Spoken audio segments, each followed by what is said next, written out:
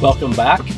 We promised we would show you how we slow cook in our van. What we've done is we use something similar to the Wonderbag. You may have heard of that. You can buy it. Essentially, it's a insulated sack you put your crock pot in.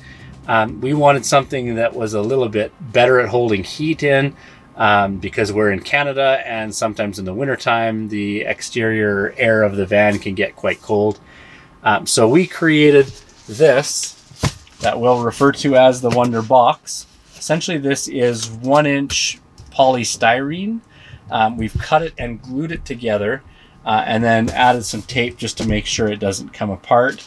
We also used the cardboard insert that came with the Dutch oven just to kind of keep it from sliding around inside and to keep it spaced. Then we've coated the inside with Reflectix. You can see here's a bit of a circle for the knob to fit just right. But Reflectix gets a bad rap. It's actually very good insulation if you use it for the right things. This box here allows us to put the Dutch oven into it. It has a cork bottom in it to keep the pot from melting the polystyrene. Reflectix works best when there's a bit of a gap because it reflects the infrared heat, and it does it to like a 97% effective rate. That means the heat that does actually physically touch the wall goes through quite easily, but the polystyrene will stop that.